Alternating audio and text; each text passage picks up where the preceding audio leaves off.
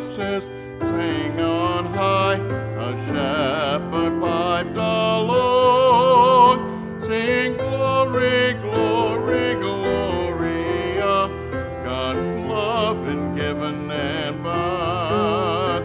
Be not afraid, sing Gloria, and peace to all the earth. Be still and you will hear tonight the melodies of all. Then join your voices in harmony until the tale is told. Sing glory, glory, Gloria, God's love is given to our birth. Be not afraid, sing Gloria, peace to all the earth. Sing glory, glory, Gloria, God's love is given birth. Be not afraid, sing Gloria, and peace to all the earth.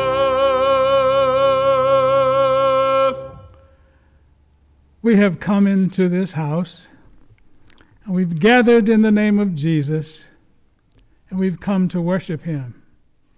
We welcome all of you on this, the last Sunday in an old year, the year of 2020. I don't know about you, but I, for one, will be glad when this 2020 has expired. I'm looking forward to a new day, beginning of a brand new and more healthy year.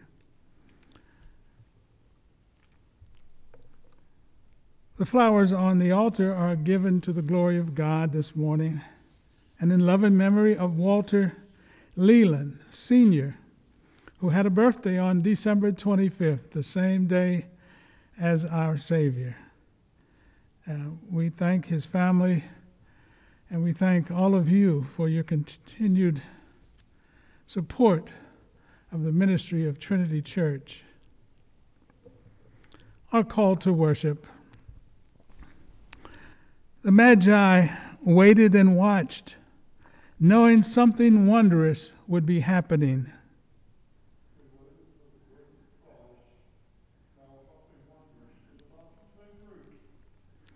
The darkness that invaded all lives was banished by the light of that star.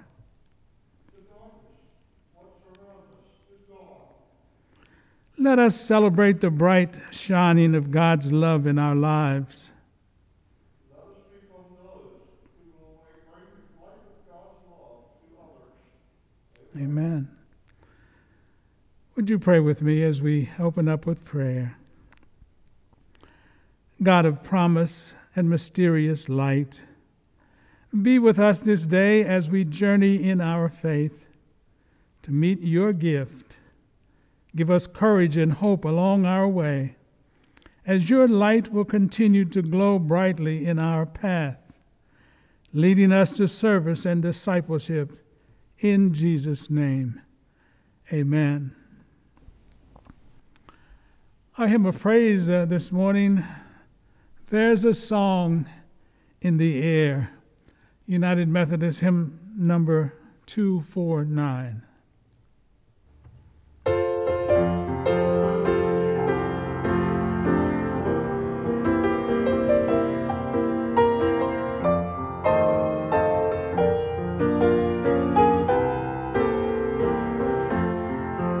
There's a song in the air, there's a star in the sky, there's a mother's deep prayer, and a baby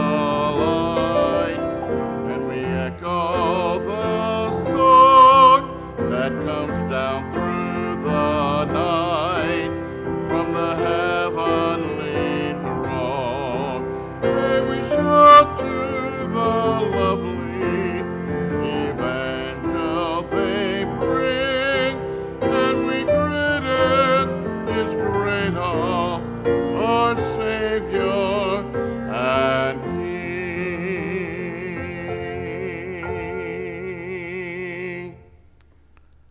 Now our prayer for illumination.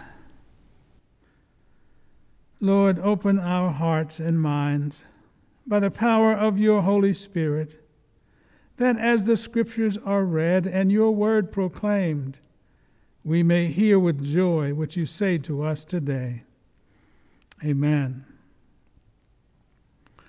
Our New Testament lesson this morning is taken from the book of St. Luke, chapter 2, the 22nd through the 40th verses. Hear these words and be blessed. When the time came for their purification according to the law of Moses, they brought him up to Jerusalem to present him to the Lord. As it is written in the law of the Lord, every firstborn male shall be designated as holy to the Lord. And they offered a sacrifice according to what is stated in the law of the Lord: a pair of turtle doves or 2 young pigeons. Now there was a man in Jerusalem whose name was Simeon. This man was righteous and devout, looking forward to the consolation of Israel, and the Holy Spirit rested on him. It had been revealed to him by the Holy Spirit that he would not see death before he had seen the Lord's Messiah. Guided by the Spirit, Simeon came into the temple, and when the parents brought in the child Jesus to do for him what was customary under the law, Simeon took him in his arms and praised God, saying, "Master, now you are dismissing your servant in peace, according to your word. For my eyes have seen your salvation, which you have prepared in the presence of all peoples, a light for revelation to the Gentiles, and for glory to your people Israel." And the child's father and mother were amazed at what was being said about him. Then Simeon blessed them and said to his mother Mary, "This child is destined for the falling and the rising of many in Israel, and to be a sign that will be opposed, so that the inner thoughts of many will be revealed, and a sword will pierce your own soul too." There was also a prophet, Anna, the daughter of Phanuel, of the tribe of Asher. She was of a great age, having lived with her husband 7 years after her marriage, then as a widow to the age of 84. She never left the temple, but worshiped there with fasting and prayer, night and day. At that moment she came and began to praise God and to speak about the child to all who were looking for the redemption of Jerusalem. When they had finished everything required by the law of the Lord, they returned to Galilee, to their own town of Nazareth. The child grew and became strong, filled with wisdom, and the favor of God was upon him. May the Lord add a rich blessing upon the reading, hearing, understanding, and above all, the living of his living word.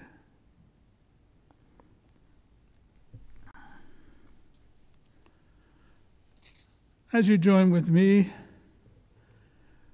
in our joys and concerns, we are joyous this day that flowers on the altar is such a beautiful sign of God's continued presence with us. And we thank you for all your faithful support of our ministries in this church. And we are joyous that so many of us have survived through the years. This has been a difficult year since we've known about this pandemic, but nothing that the Lord cannot handle.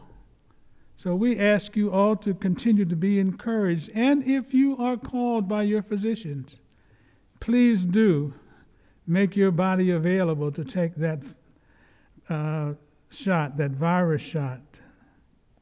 And we thank you for your faithfulness. Let us pray. God of all we are and all we hope to be, we thank you for this year of 2020, the year of challenge for so many of your people. But we pray, oh God, because of your presence with us, we have come through and are looking for victory in our future.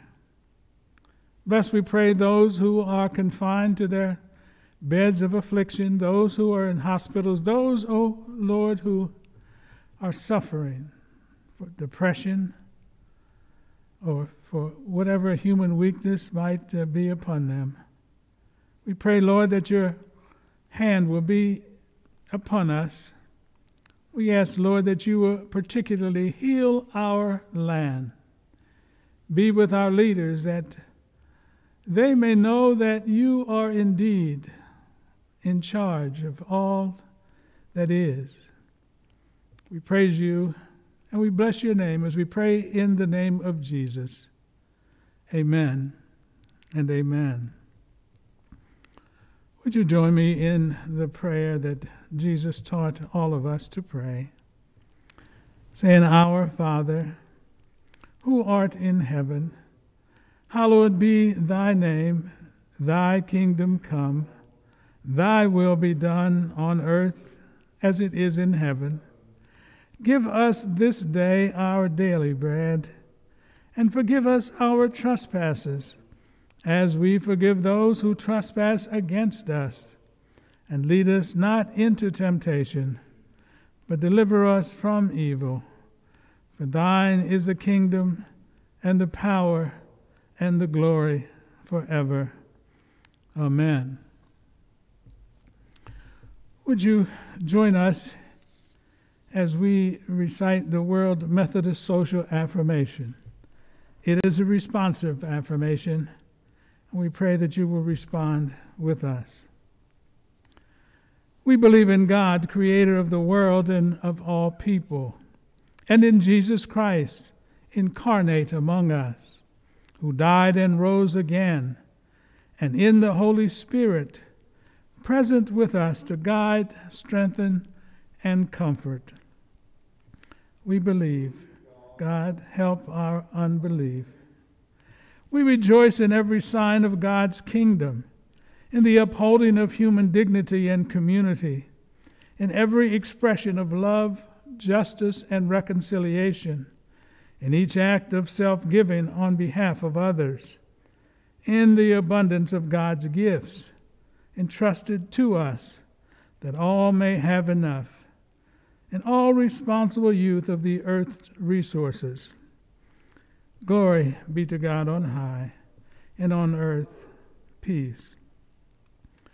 We confess our sin, individual and collective, by silence or action, through the violation of human dignity based on race, class, age, sex, nation, or faith, through the exploitation of people because of greed and indifference, through the misuse of power in personal, communal, national, and international life, through the search for security by those military and economic forces that threaten human existence, through the abuse of technology, which endangers the earth and all life upon it.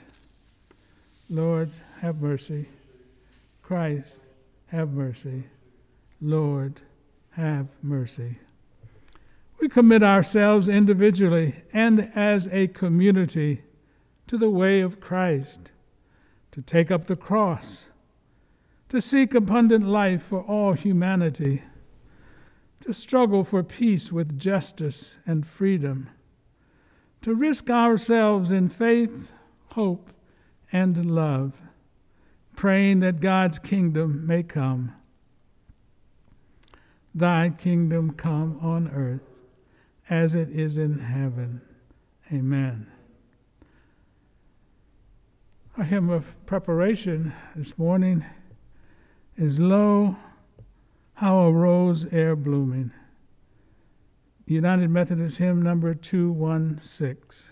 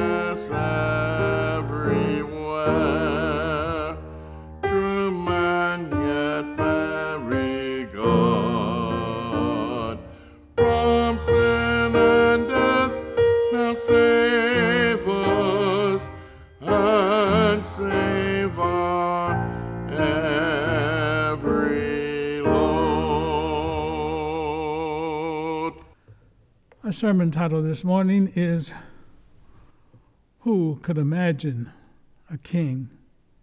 Would you pray with me? Gracious Lord, we pray for your presence with us. We pray that the words of my mouth and the meditation of our collective hearts might be acceptable in your sight. We pray, Lord, that you will redeem us, that you will deliver us in the day of salvation. We ask it all in Jesus' name. Amen.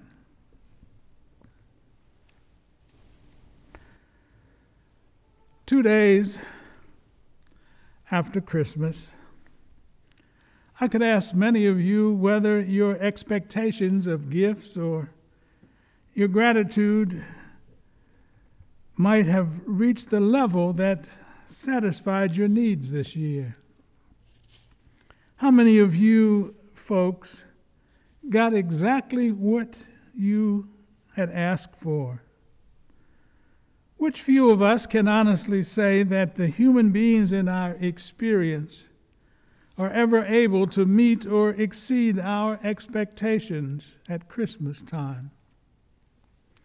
Some will have exceeded everything, every dream, each ambition we could ask for. But only in very rare and in a few circumstances can they surpass our longings or satisfy our highest expectations. Sometimes we are so close to fulfillment, but sometimes we come close only to fall short due to some minor glitch or unplanned turn of events. Often some detail is distorted, some essential ingredient unavailable. A key and vital link is missing. Sometimes just a little thing prevents our expectation from becoming reality. And sometimes it is all about timing. Some things just cannot come to fruition until the time is right. The moment exact, the season in full swing, the day ripe for the harvest. We are limited in so many ways. Yet God is so wise that God can see beyond our wants and perfectly see our needs. You see, our God lives outside of all time constraints. There are no limits for God. There are no restrictions or laws capable of limiting the activities of God. Today's scripture reading from Luke reports the time came for Mary and Joseph to do what the law of Moses says a mother is supposed to do after her baby is born. The King James translation offers it this way: "And when the days of her purification, according to the law of Moses, were accomplished, they brought him to Jerusalem to present him to the Lord." When the time was right, Jesus was brought to the temple. The Mosaic law labeled any Jewish mother who gave birth to a son unclean until after her baby was circumcised. She was required to stay home until this was accomplished. After the circumcision was complete, she had to stay home for another 33 days before she could offer a sacrifice to the Lord. Furthermore, this firstborn son belonged to God. So after waiting for those days to be accomplished according to the law, Mary and Joseph came forward at the right time to offer their sacrifices before the Lord. As we consider the scripture passages a little more, we encounter Simeon. Simeon was an old man. He was a devout man who had come to Jerusalem to die. It might be said that his time was fully come.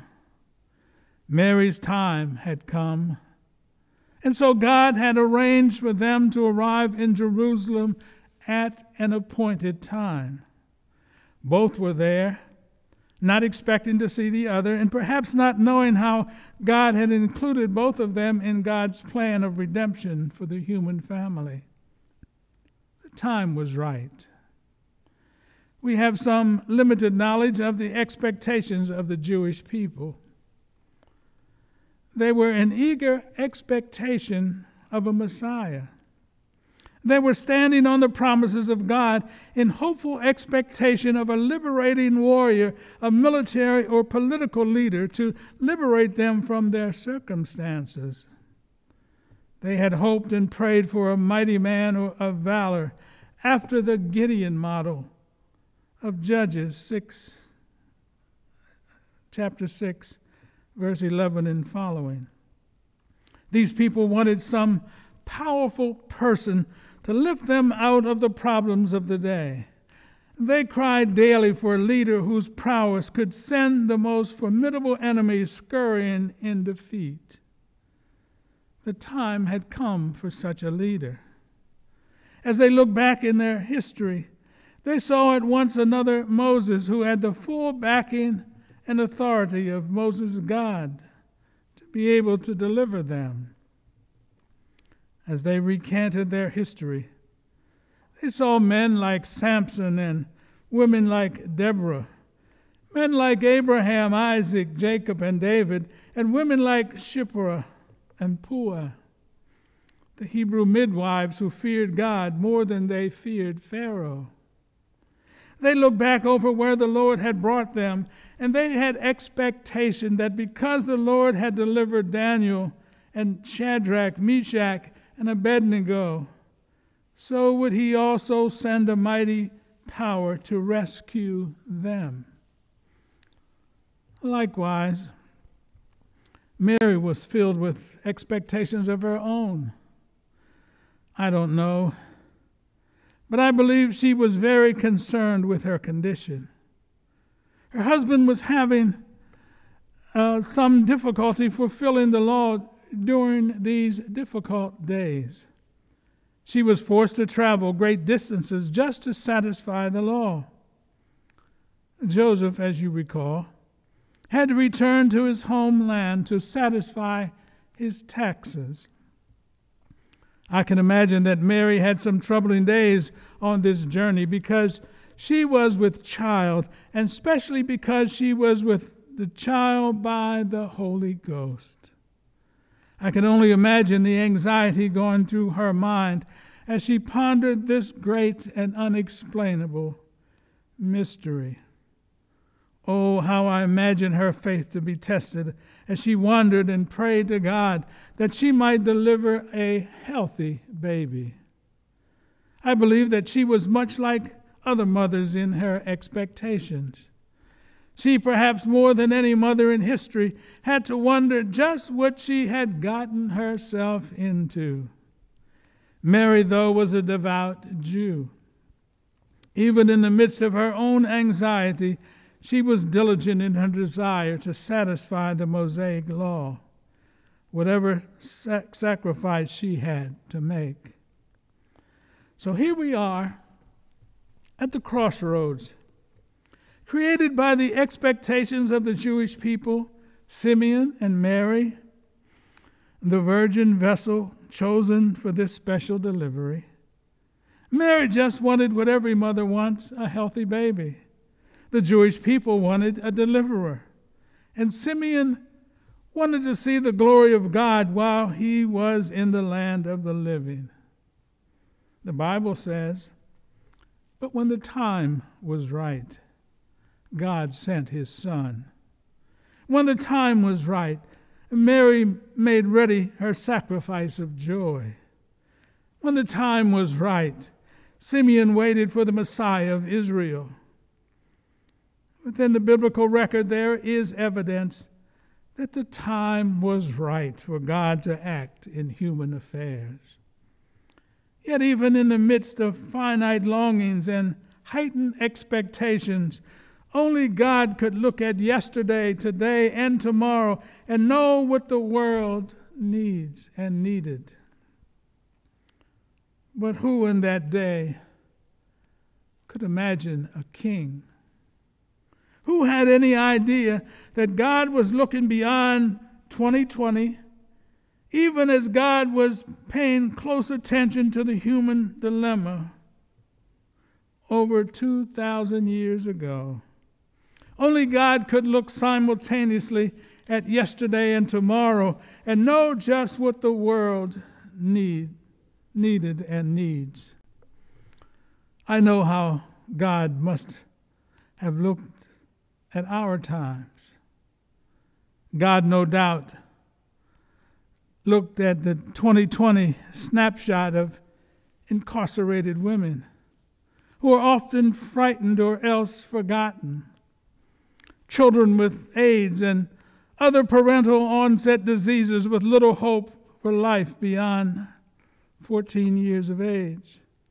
There are parents with a pocket full of pot and no possibilities. Some women are still searching for Mr. Goodbar, and men are looking for new ways to bar goodness. In 2020, there are Republicans and Democrats fighting with each other to keep from fighting social dysfunction and societal shortcomings.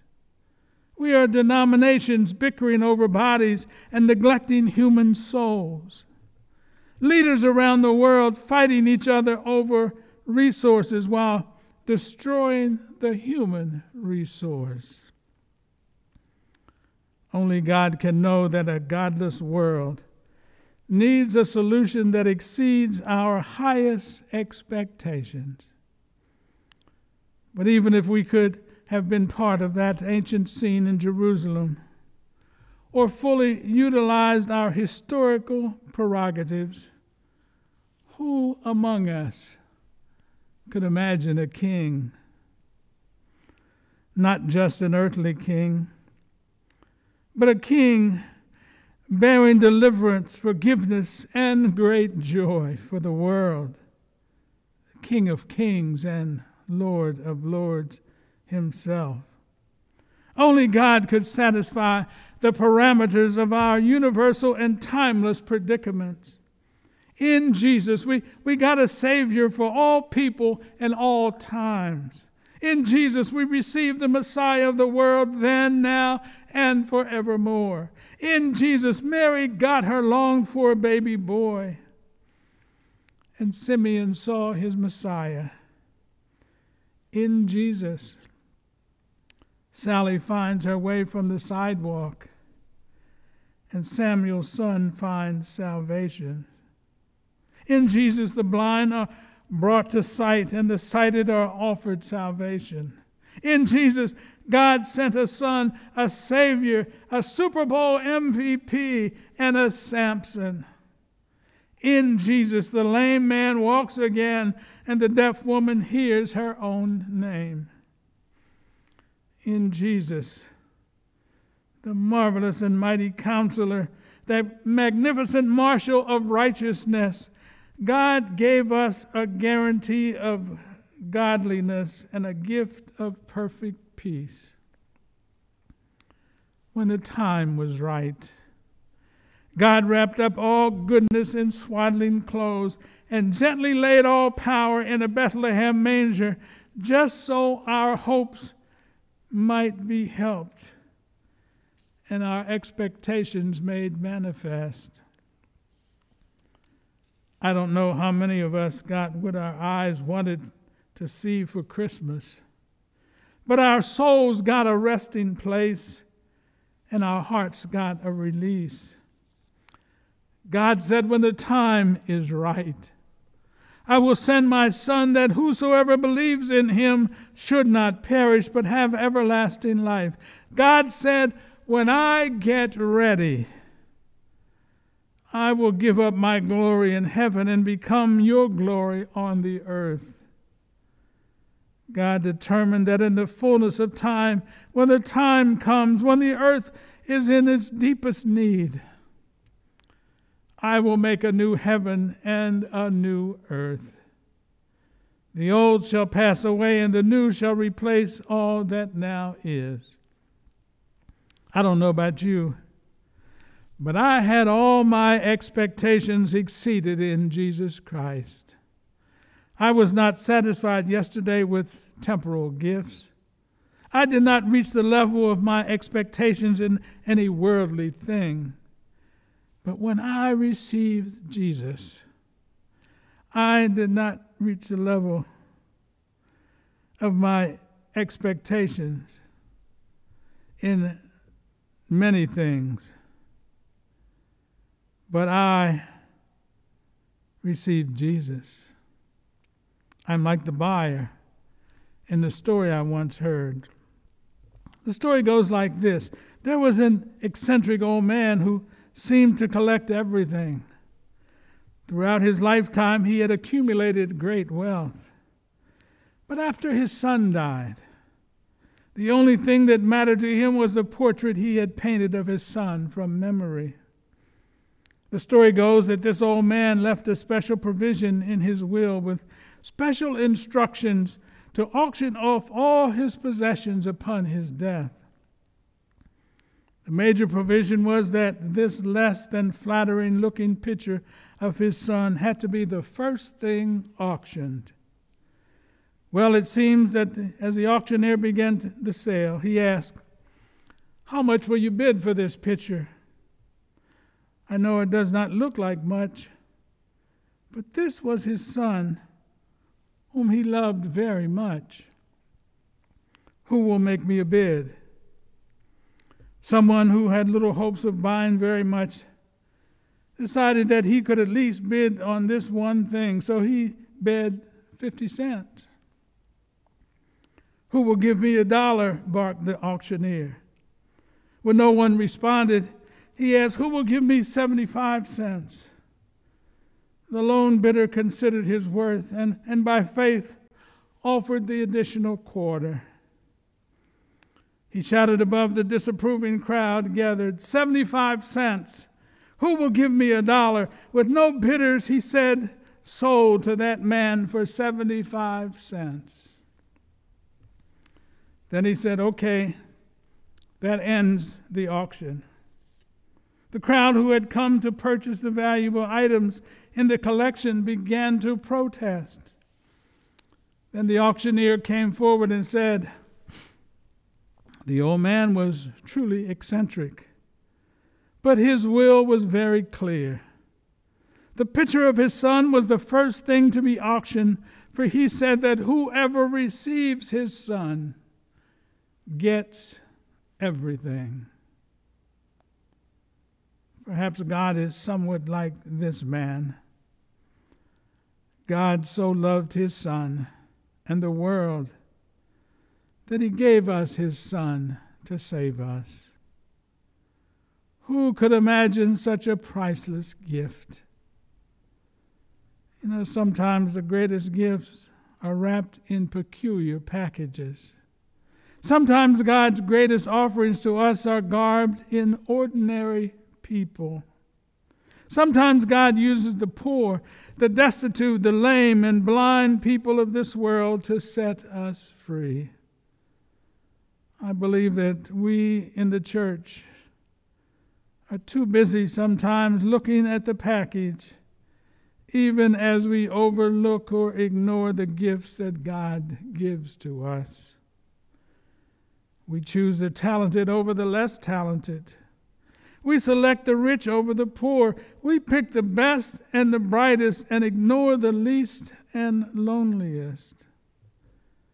We give full scholarships to the gifted and talented, while we allow the disadvantaged and ordinary to waste in their own poverty. We give gifts to the gifted and withhold pennies from the penniless.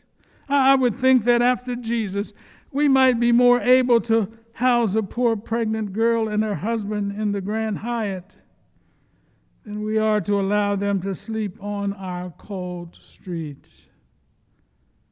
Who could expect that Mary's little baby, born in a stable, might be the reason for this season of joyful expectations and exceedingly great joy? Sometimes we need to rethink our mode of operations, and we need to do it God's way. Amen.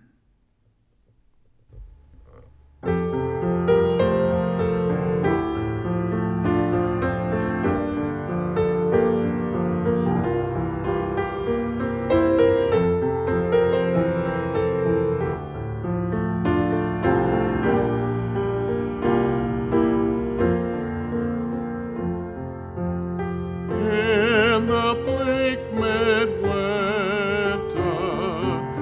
frosty wind made moan, earth stood hard as iron, water like a stone. Snow had fallen, snow on snow, snow on snow.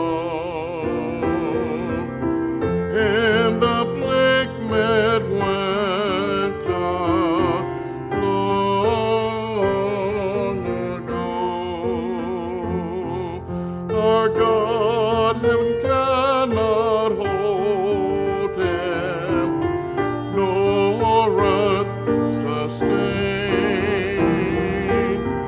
Heaven and earth shall flee away when he comes to reign. In the bleak midwinter, a stable place